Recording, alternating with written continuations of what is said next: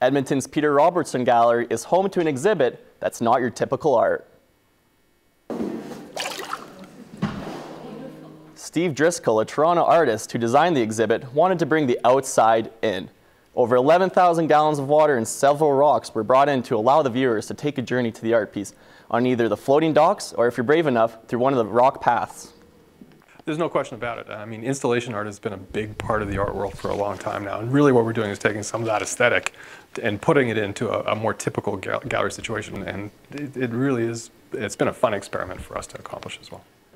The art encompasses the beauty of the Northern Lights. To get the best experience, it is recommended to go at night.